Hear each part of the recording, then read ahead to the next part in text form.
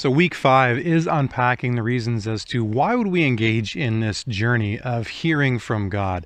I really appreciate day 2's perspective on why we need to hear from God. And we're going to talk about this through today as well as through tomorrow on day 3.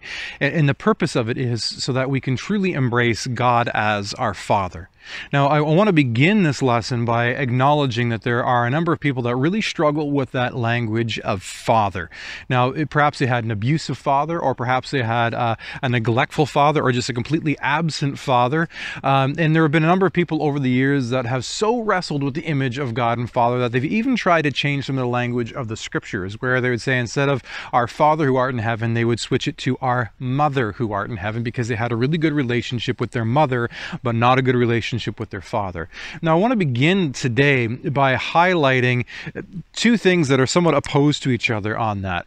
The first is understanding the heart of that desire to change the language is something that can anchor ourselves with that. I get that. That makes a lot of sense for a person who has experienced woundedness to have a hard time to engage with God as a father, because that might be really difficult for them and might hamper their relationship with God as a father. But the flip side of that is we really should treat God the way that he calls us to treat him. And when he calls us to call him by Father, even if we have our struggles with that, that by no means really gives us license to change what his directives are on that. And fundamentally what I believe God calls us to do is that if we have had a wounding or a difficulty with the image of God as Father, then for us to allow him to redeem that. Just think about that. No matter how vast the chasm of pain is from a father, that our true Father in heaven wants to redeem that. And he wants to show us what true fathership actually looks like. And then even with that, with the image of what true fathership actually looks like, for many of you who've had a good father, this again will be a challenge for you, because it'll be basically saying the view or the image that you have of your own father. Yes, he was a good man, he was great, but still he pales in comparison to who God the Father actually is. And so it's an opportunity for us to have our view of what father means completely reoriented, so that way we can have this grand sense of absolute trust in him, absolute assurity in him, and full confidence that he will never leave us or forsake us, because he is a good and perfect Father.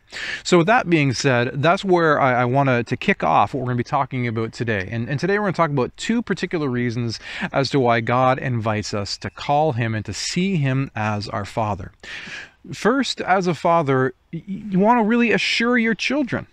You want to assure that your children know that they are loved unconditionally, know that they are safe, know that they'll be provided for no matter what.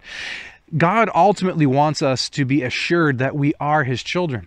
Especially what I think is central to this is that the gospel of Jesus Christ says that through the blood of Jesus, we who were not children, so we who are effectively orphans, are then adopted into the family of God and are made children of God. Now that whole journey of adoption is moving out of a place of no identity, no purpose, no inheritance to a place of having one. And there's a lot of fear of moving away from that into this, because we have a hard time truly embracing the goodness of what it means to be owned and cared for and loved by a heavenly Father. And so at the foundation of what God needs to do in all of that is just repeatedly assure us that he will never leave us, never forsake us, and that he will always be our God and always be our Father, no matter what. Unconditionally loved, unconditionally cherished, full of his grace and his mercy. And secondly, God wants to protect his children. He wants to keep them from danger. Now, as a father of multiple kids myself, I know the need for that within my own heart. In particular, when I lived in a subdivision a number of years ago, and there was only 20 feet between our front door and the roadway, I wanted to protect my kids from some of the crazy people who come whipping through a neighborhood at 60 kilometers an hour. So in my protection, I would set some pretty tight boundaries and parameters around them to keep them safe. And you know how that happened? I did that by talking with them. Amazing, right? By me simply saying to them, here's the boundaries, here's why the boundaries are here, here's how I want you to interact with it. A lot of communication back and forth with my kids. That was a way that I would help keep them safe. Likewise, when they crossed one of those boundaries or when they transgressed, what would I do? A lot of communication. Sure, there might be a punishment that would go with that. Maybe it'd be a loss of privileges or whatever else that may be. But in that, there was a constant communication so they would understand where I'm coming from, and that at the core of it, I have a deep desire to protect them and to keep them safe.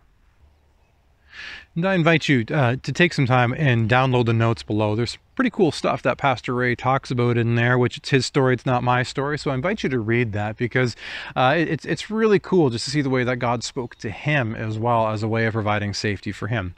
So as we wrap up, just invite you to take a few moments to write down something that stood out to you in this.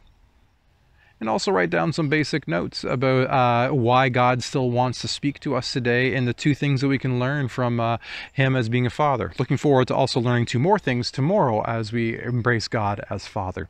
Now, applying this, can you think of a time when God assured you that you belong to him no matter what? If yes, write down what happened, when it happened, and why it happened. And if no, you can't think of a time, lay that before God and see if he says something to you and maybe for the first time gives you a sense of his assurance. Secondly, can you think of a time when God warned you about something? If yes, write it down. If no, ask God, have I had my ears attentive? Have I been listening well to you? Spend some time in prayer asking God, is there anything that you want to warn me about now? And if a fear rises up, bring that fear to God in conversational prayer, where you write down, God, I'm afraid of this, and you have your pen ready on the paper, waiting for him to say something, and you write down what he says to you. I also invite you just to turn to 1 Peter 5, verse 8, and just read through that verse and allow that to soak in. For ongoing reading, read Matthew 9, verses 9 through 6, and as usual, write down 1 or 2 verses that stand out to you and take some time to reflect on that with your good Heavenly Father. Thank you very much. Looking forward to spending some time with you tomorrow.